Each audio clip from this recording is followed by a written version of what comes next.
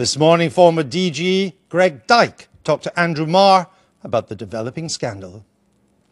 Well, I think the BBC made two early mistakes. First of all, anything I said or wanted, it was most likely what Barry said and wanted too, and that he would almost certainly back me up. They started saying that the Newsnight programme wasn't running for editorial reasons, wasn't run for editorial reasons. You needed to explain what exactly they were. What that was. Exactly what. Why did the editor of Newsnight decide this wasn't a strong enough programme to be broadcast? Now, I suspect he didn't think that the evidence was strong enough, but he needed, or someone needed to say that, and nobody did.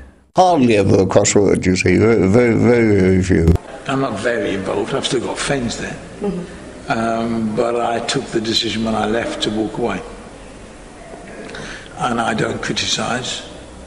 And occasionally I help out Mark Thompson when he needs a bit of support. I think one of the problems the BBC has got today is a bit short of friends. And every so often I try and be a friend because I'm a supporter.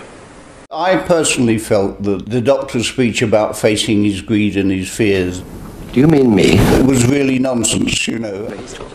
Well, everything we know and have learnt in the years since shows that the Gilligan story was fundamentally right. That the government did sex up the case for war.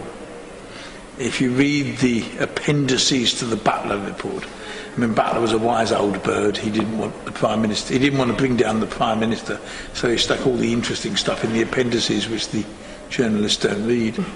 But if you read those appendices, it's quite clear he came to the conclusion that the dossiers supporting the case for war were PR documents. We are all apt to surrender ourselves to domination.